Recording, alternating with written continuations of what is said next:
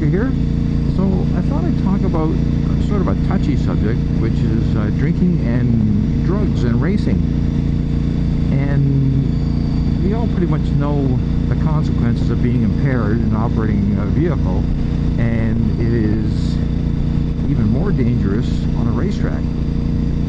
And the question is, well, do racers drink and use drugs? Well, I'm not going to say completely no or completely yes. I will give you my own experiences when I was racing. Is that I never ever saw anybody taking drugs before the races.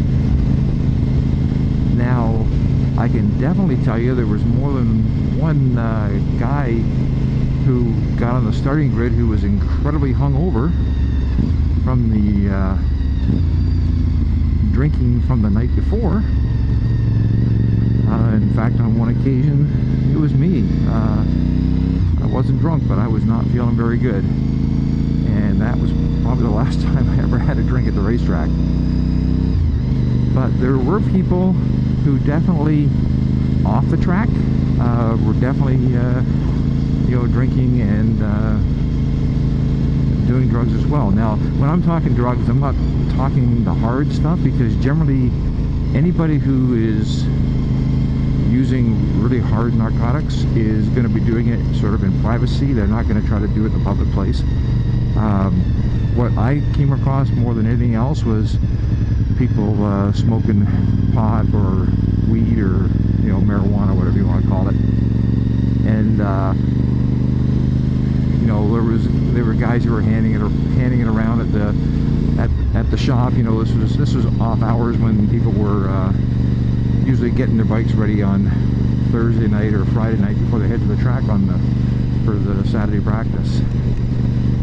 Now, I definitely never took any drugs. Like, I managed to get drunk on all three types of alcohol in my life, and besides waking up not very happy about it, my body was very unhappy, I eventually realized I didn't see the point in it, and I actually just stopped drinking outright.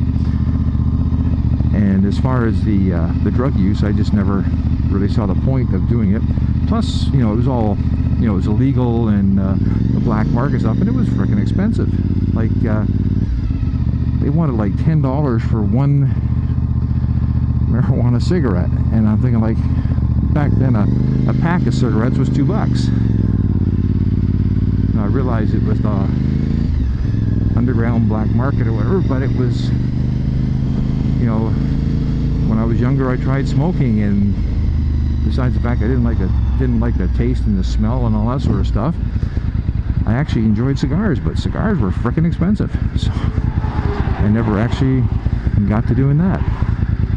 Now, in the racing thing, there was definitely a lot of guys who were using stuff, but I'd never seen it on the track. Nowadays, I think it's probably even less, simply because with a lot of the sporting bodies now, they have drug testing. And I do know at least one guy who failed a drug test and got fired immediately.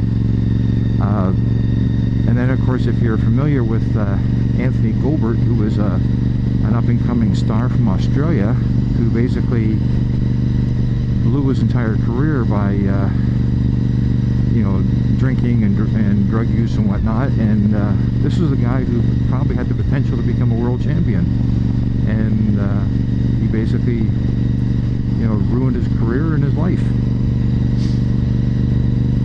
So I can't honestly say that drug use is, you know, rampant in racing, simply because today, because of all the money involved, it's not worth it. In fact, one of the Moto2 racers just, you know, a couple months ago got charged with impaired driving, and he was immediately fired from the team because they just don't want the hassle anymore.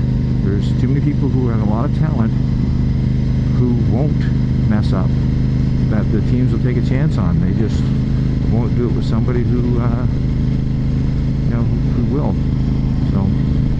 So anyways, that's my little take on drugs and whatnot. Hope you enjoyed it. DeathsStalker.